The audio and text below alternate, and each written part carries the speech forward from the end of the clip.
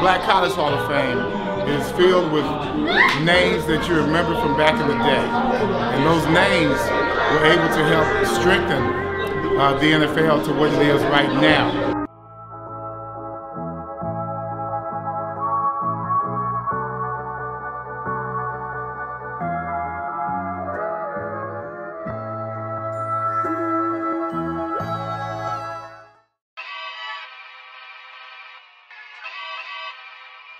From Langston University, top-tier linebacker Thomas Hollywood Henderson.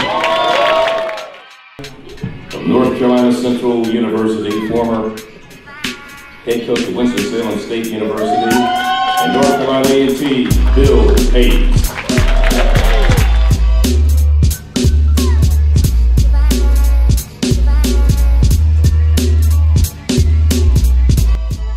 Just to be able to play with guys like Mel Blount, you know, play against Harold Jackson and then play with the Butch Robinson back there.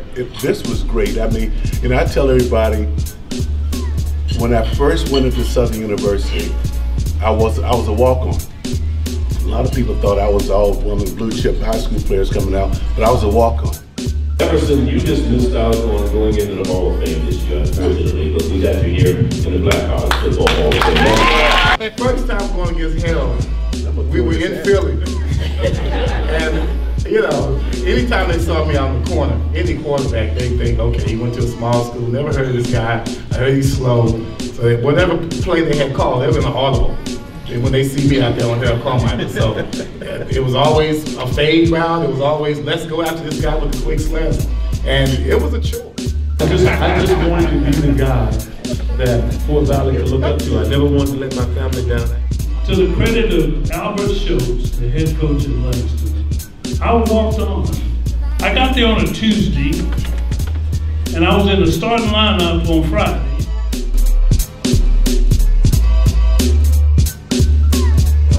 Used to laugh at me when I would. Don't tell anybody that. I used to blitz him. And I mean, you know, he know I was coming 100, but he be laughing at me, he just messing with me, throwing me down.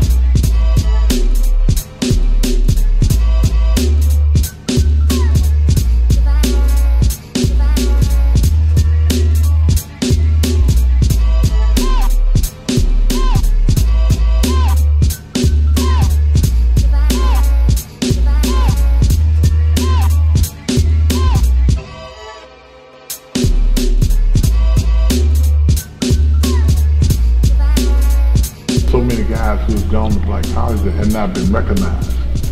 So just like we were talking about the segregation back in the day, like today, recruiting, you know, and this, not to take anything away from you, the guys on your team before immigration, all those guys would have been at an HBCU because they didn't have nowhere to go. They couldn't go to school.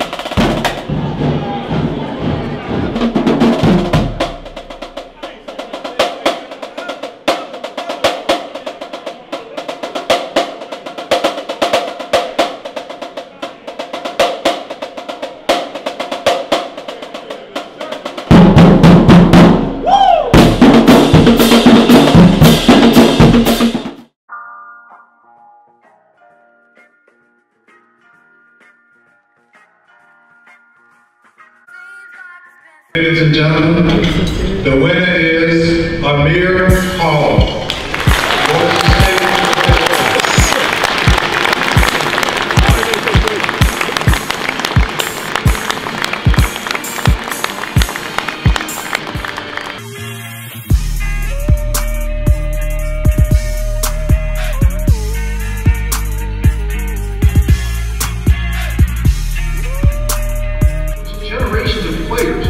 Lawrence Taylor idolized Henderson and claimed he wore the number 56 because it was Henderson's number.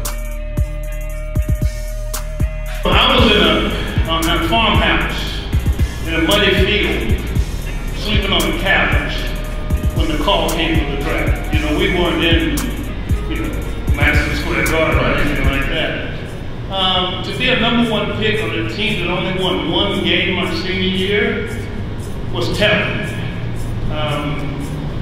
I'm so glad today that I'm here. I'm grateful. I am so grateful. It is our pleasure to welcome you to the Black College Football Hall of Fame. Ladies and gentlemen, Thomas Hollywood. One of the most dangerous players on the field, sacking quarterbacks, chasing down running backs, intimidating opponents.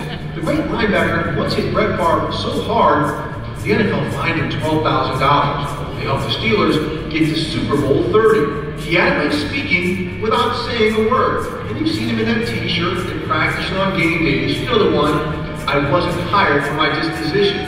He finished his career with 707 tackles, 54.5 sacks, 11 interceptions, and 35 forced fumbles.